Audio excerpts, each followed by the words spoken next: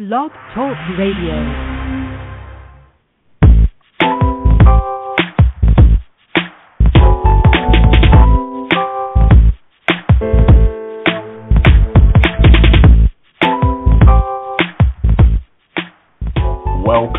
Listening to Perfectly Healthy and Toned Radio with your host, Darren Fat Man McDuff. And now, prepare to get fat.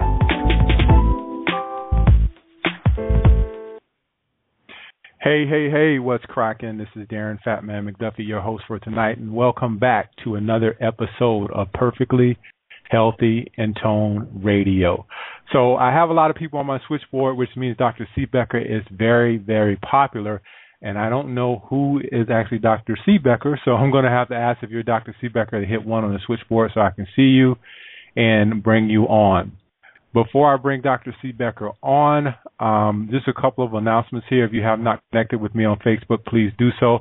My Facebook is facebook.com. I'm thefatman.com, and that's I, the letter M, the Fat Man, and fat is spelled P-H-A-T. Connect with me on Twitter as well. Twitter is @thefat_man, and you can connect with me on Twitter as well. Before I bring Dr. Siebecker on, I got to vent, y'all. I just got to vent. I've had numerous problems with my internet. I've had AT&T out here about 5 or 6 times. They cannot figure out what's going wrong with the internet, so I'm at the point where I'm just about to yank the whole thing out. But they came by yesterday and fixed it. I thought I would have to postpone the show, but obviously I don't. And I'm just really frustrated with AT&T at this point. I had the vent, so I got that out and waiting on Dr. Siebecker. Dr. Siebecker, if you are out there, please hit the number 1 on your switchboard so I'll be able to see you and I can bring you on. So I'm not sure where she is here, so let me try to see if I cannot. Dr. Siebecker, is that you? 1, 2. Okay, that's not her. Dr. Siebecker, are you there? Dr. Siebecker, are you there? If you're talking to me, I'm not. Hello, this is Dr. Siebecker. That's not her. Dr. Siebecker, is that you? Hi, I'm here. Oh, okay. I've never had this many people in my switchboard, so I have no idea who is who. And there's a bunch of 503 numbers, which I know is Oregon, where you are, but I just didn't know if that was you or not. So I didn't read your bio. Let me read your bio before I bring you on, okay? Sure. Okay, let me do that. All right, y'all. I've never had this many people on my switchboard. I just started this show probably back in September, but I'm glad everyone is tuning in to actually hear Dr. Siebecker. Seems like she's very popular. But Dr. Allison Siebecker has worked in the nutritional field since 1988 and is a 2005 graduate of the National College of Natural Medicine, where she earned her doctorate in Naturopathic Medicine and her master's in Oriental Medicine. Dr. Siebecker is the medical director of the SIBO Center for Digestive Health at NCNM Clinic in Portland, Oregon, where she specializes in the treatment of SIBO. She is an instructor of advanced gastroenterology at NCNM, teaches continuing education classes for physicians, and is the author of the educational website SIBOinfo.com and is writing a book synthesizing the SIBO data into one source. In 2005 and 2013, she received the Best in Naturopathy Award from the Townsend Letter for her articles, Traditional Bone Broth in Health and Disease and Small Intestinal Bacterial Overgrowth, Often Overlooked Cause of IBS. And we will be discussing that a little bit more tonight. So let me bring her back on. Dr. Siebecker, welcome to Perfectly Healthy and Toned Radio. How are you tonight? Hi, it's so good to talk to you again. I know, right? I just talked to you probably, like a month ago when we had you on the Wellness Warrior podcast?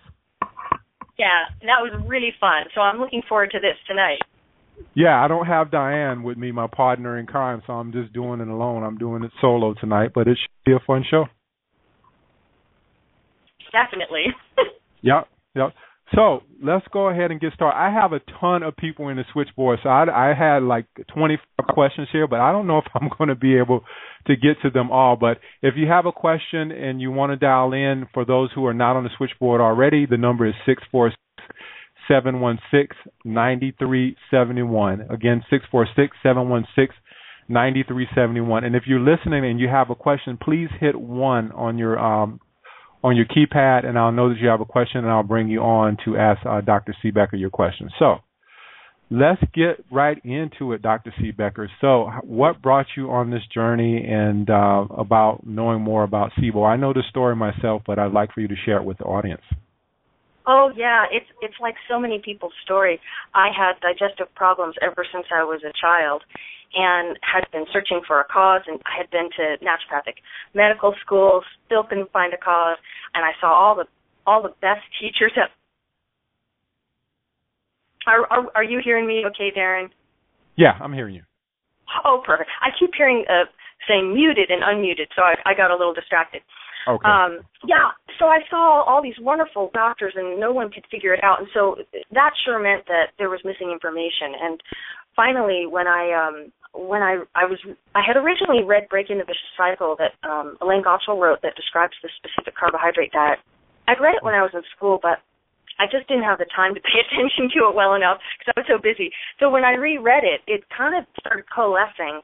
And she was basically describing SIBO, but she didn't call it that. And then my gastroenterology professor had heard of the term SIBO, and when we were talking about her book, he mentioned that term to me, and that was all I kind of needed. I started looking on PubMed and reading all about it, and I mean, for goodness sakes, there have been all these articles about it, and so I just felt like I knew so many other people like me who had mysterious digestive troubles that the best of the best couldn't seem to help. And so that just really fired me up. I wanted to help other people who had similar problems to me. That's kind of the story. Oh, okay. Now, for those, you mentioned SIBO out there, and I mentioned that we were on another podcast, a Wellness Warrior podcast. And for those people out there who might not be familiar with SIBO, can you describe it for them? Oh, yeah. So it stands for small intestine bacterial overgrowth, and it is just what it sounds like. It's when a whole bunch of bacteria make a home for themselves. They colonize the small intestine, which they're not supposed to do. And these are the bacteria that would normally be in the large intestine, where they're supposed to be and where they do good things for us. But in the small intestine, that's the improper location, and they just create a lot of havoc and create a lot of symptoms for us. That's basically the shorthand of what it is. Okay. Dr. Siebecker, can you dial back in for me? I'm getting some kind of clicking noise on the other end. Can you just hang up and dial back in real quick? Oh, sure. Okay. No problem. Live radio, folks. I'm going to wait for her to just dial back in real quick and see if we can't get rid of that clicking noise, because I'm hearing it in my headphones. I know if I can hear it, you probably can hear it. It's annoying.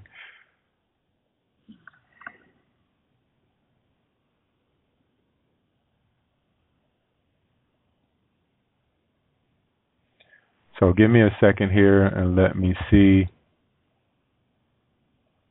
She calls back in here, so bear with me a minute here.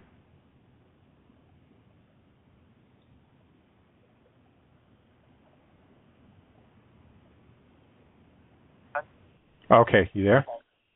Hi, I'm here. Okay, sounds a little bit better. All right, that clicking noise is gone there. All right, so so you said what SIBO was. Now, what are the symptoms for SIBO, Dr. Siebecker? Well, the main symptoms are digestive symptoms, and they're the same symptoms as IBS. So it's bloating, abdominal bloating, and that could either be the sensation as if you're bloating or the physical swelling, the distension, where the abdomen swells out. So bloating, and then either constipation or diarrhea or a mixture of the two. And then abdominal pain, which could be felt just as discomfort, or it could be cramps, but some level of pain.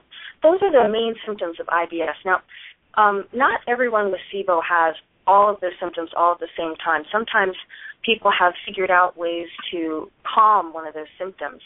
and so they may not be experiencing it anymore. Or maybe they've taken some supplements or done something.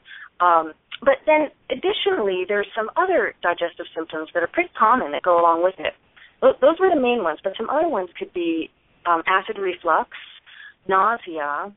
Sometimes people have a sensation that, or a feeling that food just sits in their stomach and doesn't go down, move downward. And then there can be